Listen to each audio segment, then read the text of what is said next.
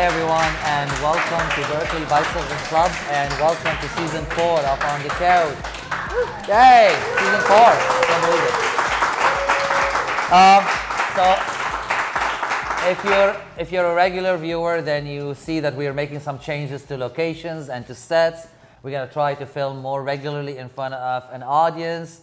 Just a few things we're trying to keep it fresh, keep it exciting, and keep you hopefully watching us. We've got back with us today our lovely reporters, Kat Grant, and our awesome reporter, Boyd Kodak. And we've got a new member to the family, the cutie back there who you're going to meet soon, Ade Johnson, who's going to be doing a segment we're going to be calling The Youth Corner. Our show broadcasts on a couple of platforms, a couple of medias, but mainly it highlights artists and creative talent in the LGBT community in the Greater Toronto and surrounding area. Hopefully, though, wherever you're watching it, you find something relatable to our LGBTQ experience and human experience that we all share. And we have a theme this year. The theme is going to be Creative Heroes Then and Now. It's just what the name says. We're going to be talking to amazing artists and talents, and we're going to be looking at some awesome history as well, and some history that's being made right now. My personal hero, my guest today, is none other than pioneer lesbian comedian, seasoned We're Funny That Way, sure. Just for Laughs, and other festivals. All of them. The one and only, the funny Elvira Kurt, everyone.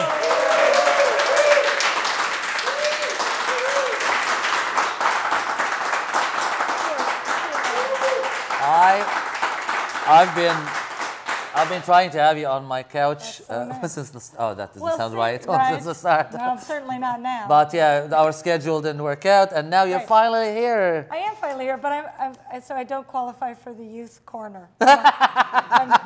We're all past that. I'm on the old couch. We're on the couch. This is for the old people, us. Yes. We're going to talk a little bit about work. Let's start with that. Sure. Yes, I love talking about work. Recently, you've done a game show. I did. I only read that on Wikipedia. Sure. But I'm not sure what the show is. So you didn't see it? No, I never watched it. No. It was in the West End or something. No, it was on CHCH or Channel Zero.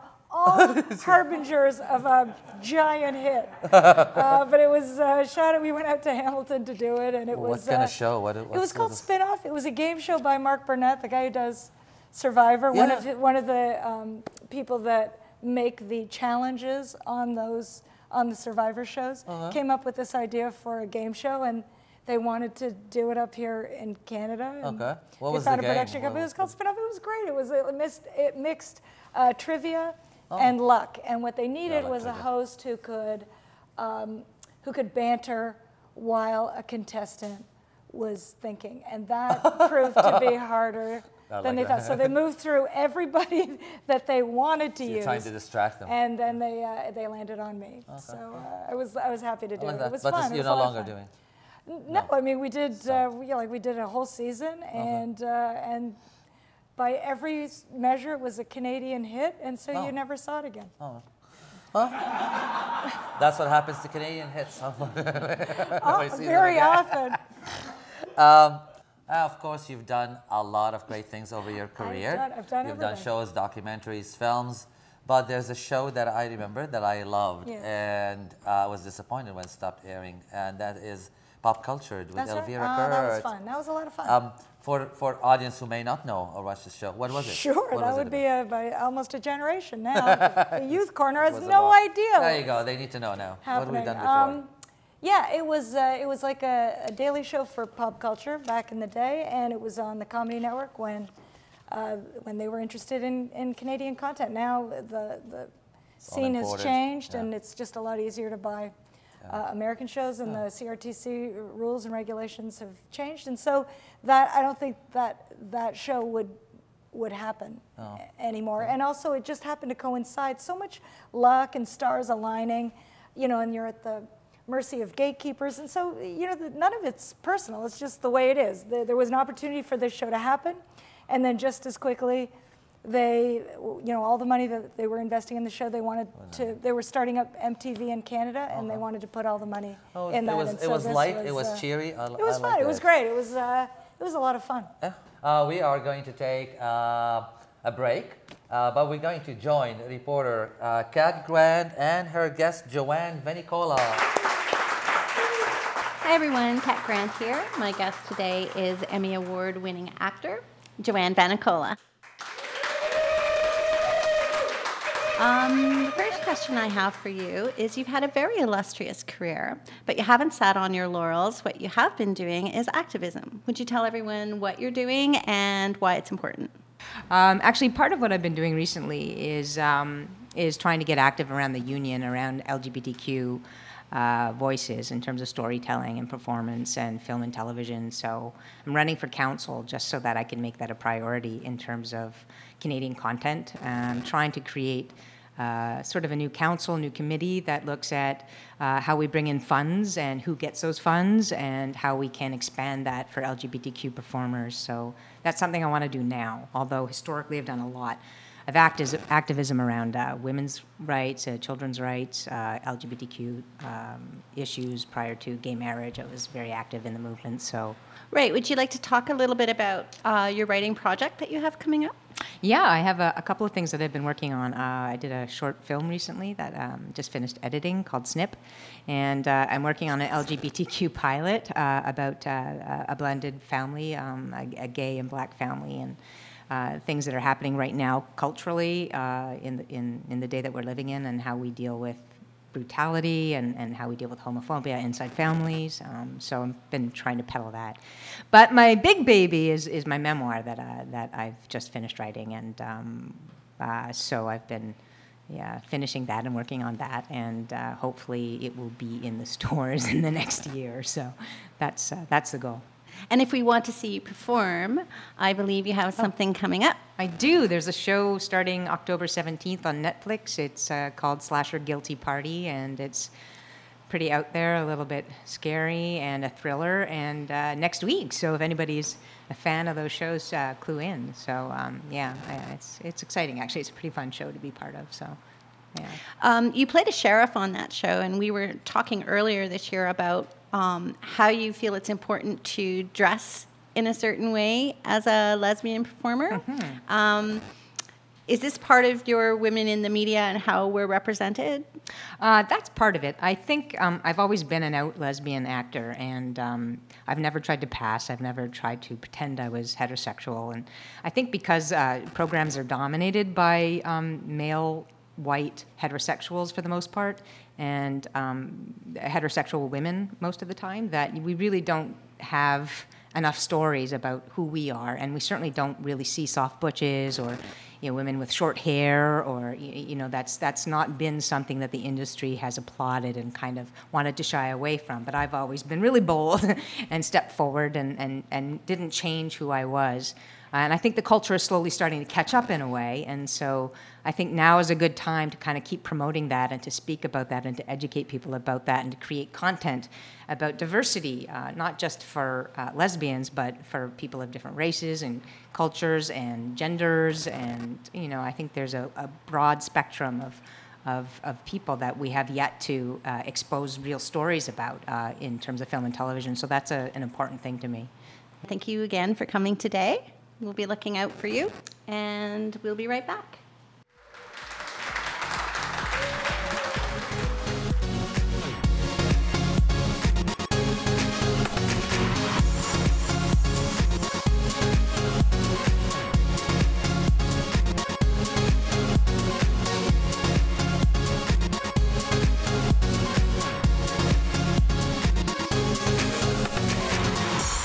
And welcome back, everyone. We've got the lovely Elvira Kurt who's still chatting here, and we're going to talk about history. We're looking at heroes this year. With heroes comes history.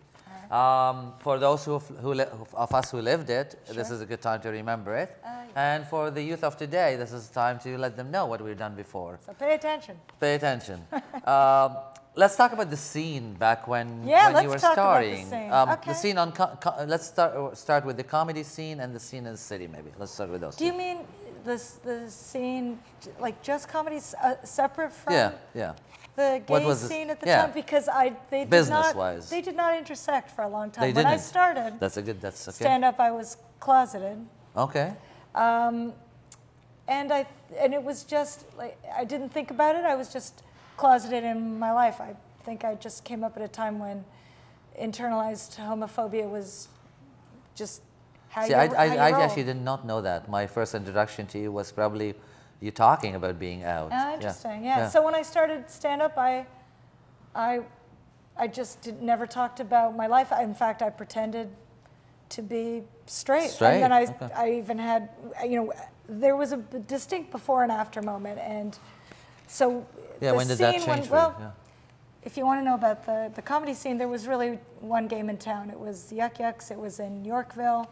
And I started at what would now be called, the golden age of stand-up. It was just starting to be the thing that it was just easy to do in any bar, anywhere across. I was working when I first started every night of the week. And, I was in my 20s, and it was a great thing. You could just go up on stage. If you could get 5 minutes together, you could already start going out on the road with guys, and then you worked in, every place, every kind of a bar wanted comedy because it was so easy. A light stage, boom, you have a show, and then you could put it on even easy before. Production. Yeah, you could put it on even before the strippers came out. Like, it was easy. Okay. So it was a fun thing to do. I mean, it was a great life, but the price was that my material was limited by the reality of not being honest about myself. So that changed when I got invited to do a show for the Funny Gay Males. They were coming into town playing at University of Toronto. It was a giant venue, like probably 1,000 people, and it was these three guys who were openly gay as Funny Gay Males, and it was the first time I came out on stage. In my material. I don't even remember what I did, but I started my act, and I think they knew, and I knew, so it was a safe space without those words, safe space, safer space. Those words didn't exist. It was just. It felt comfortable. It felt like time. And then there was no going back. Time-wise? I want to say the 80s, Antoine, and then everything else is just a haze of... And from then you started performing and... living. Well, then it was no going back. It came out in my comedy act, I couldn't go back to Yuck Yucks to a straight crowd and not be out. It just, it changed everything. It just, I changed how I stood. I changed my delivery, my presence, I just became, as we all discover, the difference between closet was and authentic. Out. Yeah, it was authentic, and there was no going back. I didn't want to, and then it became this really interesting experience of starting my show the way I always did, getting people on side with comedy, just comedy, and then halfway through the show. That's when you say it. Yeah. That's what I remember. That's actually the comedy that I remember. I think first time I saw you, is like, okay, is she not? It's so funny. And then suddenly, yes, she's not. She is. It wasn't. It would make it seem like, oh, that was so smart of you. But I don't recall really thinking about it. So it just felt like a way to ensure my safety. Okay. So I think it was. Get them laughing first. Yeah, like it was life-saving, but comedy for me was life-saving to begin with. It was a way to escape my upbringing. It was a way to feel like I belonged somewhere. It was a way to take up space. So it saved my life, comedy. And then coming out the way I did was, as I look back, it would seem like it was really smart, but the truth is I didn't think about it. I knew that I wanted to get them on my side, and then I was going to blow their minds. And then the only thing that was different after they knew was them. So it made... And they continued laughing. I remember. It was their responsibility. It was on them suddenly. I think the first time I saw you was just for laughs. Just and for that's, laughs, and so it became what I did for many years. There would be that moment where, I had to point out to them that, a minute ago, we were loud. You were with me. The only thing that's different now is you, because I'm the same. So it's on you. And so they would, but I had to help them. So we're going to take a little break, and we're going to check with Boyd Kodak and his guest, Alec Butler, and see what they got to say. Yay! Oh, my God.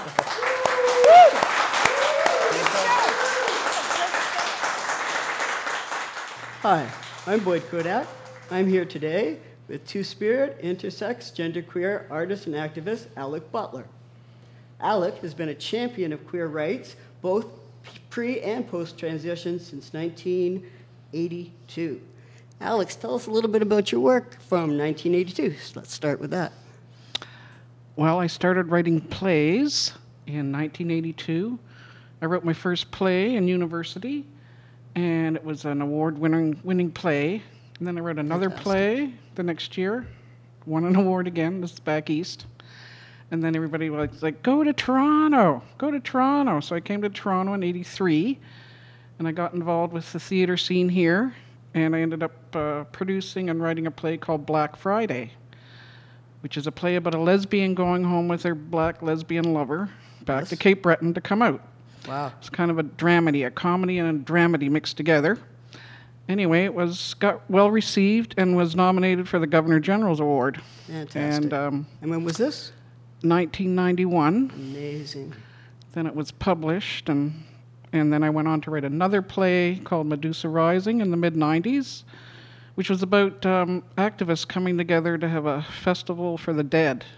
Wow. It was kind of involved with the AIDS crisis and kind of healing from that and creating community out of that. And it was nominated for some Dora Awards, the Dora Mavor-Moore Awards in '96. Amazing. Phenomenal, really. And then I decided to transition from, well, I was born intersex. You were born intersex, yes. So I was actually born queer, basically. Yeah. So I didn't you really... You were living female? Yeah, I was living in the female, lesbian, butch type world. And then I came out as trans and changed my name to Alec, and also found out I was actually intersex. And when was this? In the late 90s. Okay. And then I got involved with film, and I made 3 animated films called Misadventures of Pussy Boy. Yes, I remember them well, especially the first one. Yeah. And they were really well received. I ended up traveling around the world with them. I went to Berlin, had them screened there, and then I decided to write a book. I want to do it all. Yeah, I was going to say, do you think you could pick up the pace a little, do a little more, yeah?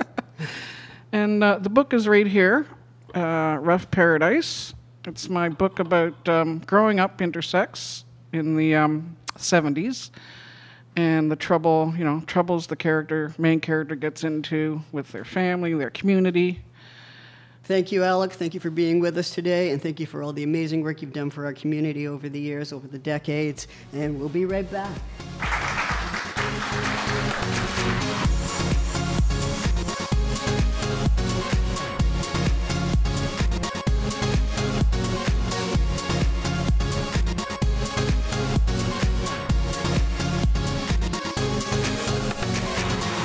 So welcome to Youth Corner. I am Ade Johnson, and I'm here today with Alex Watson-Rowe, blogger, community activist, and a lot of things that you do. Welcome. Thank you. So tell us about your ballroom involvement here in Toronto. Like, what got you into that? Well, the ballroom scene has been growing and growing inclusive since the last 2 years that I have joined. I really joined because I wanted a place of community or a sense of community, and I love dancing. And I don't know how to dance, but I joined because I wanted to learn how to dance, and I realized that it was a great avenue to do that and meet new people, and at the same time develop my charisma and my self-awareness and get to know the people in my community that I'm serving.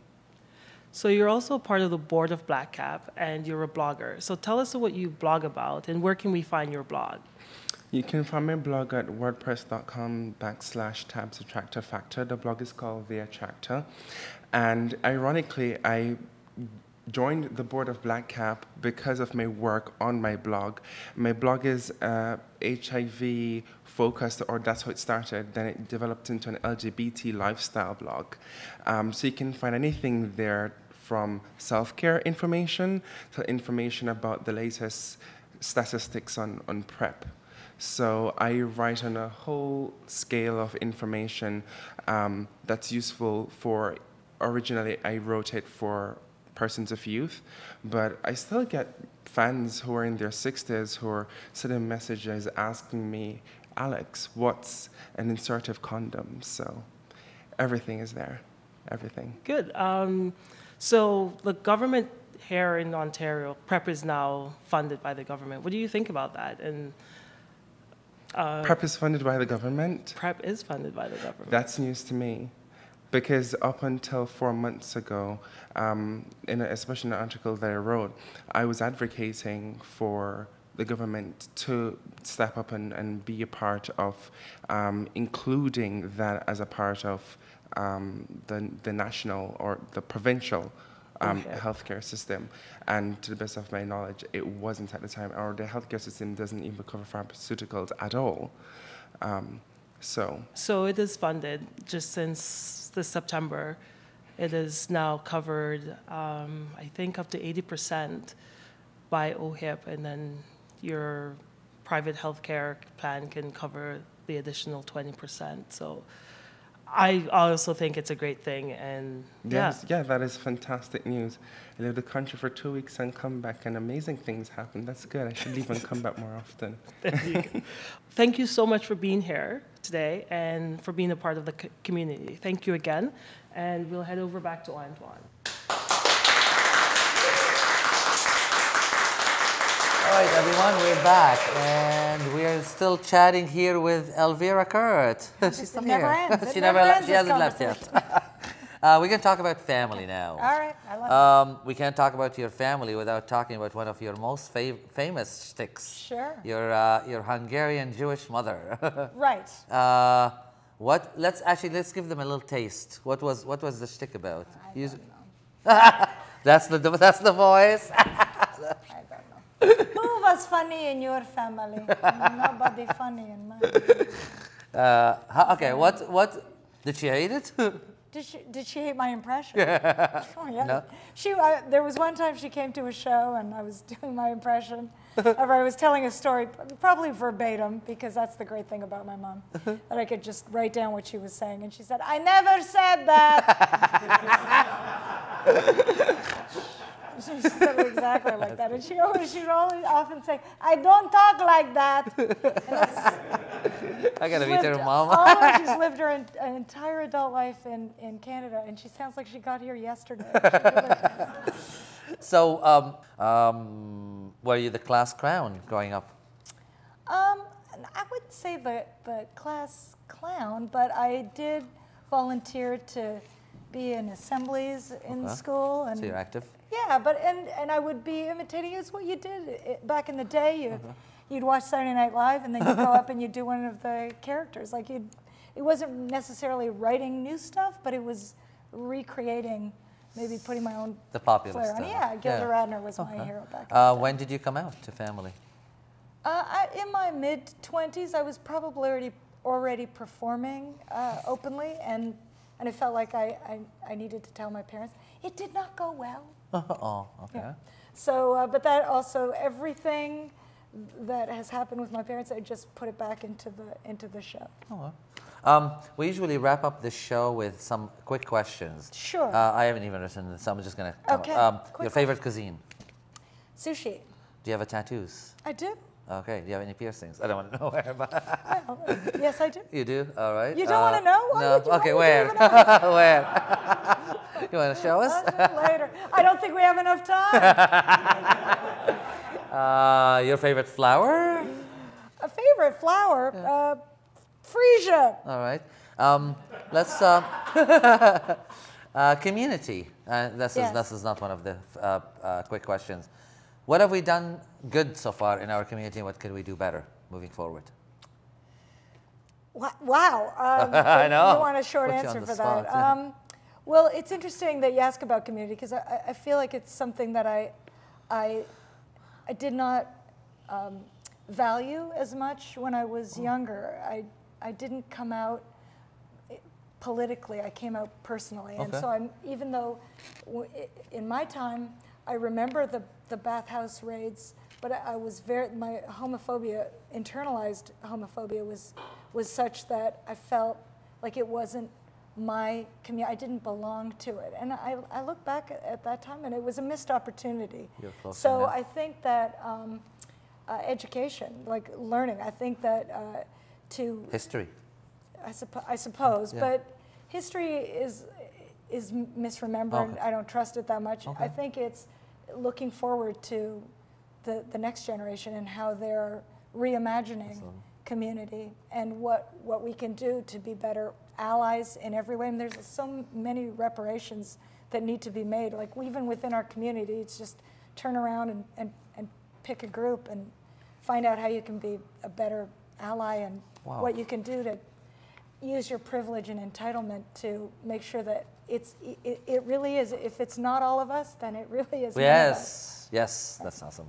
Elvira, it's been a pleasure. I loved it. Thank you for being here. I appreciate it. All right. What took you so long?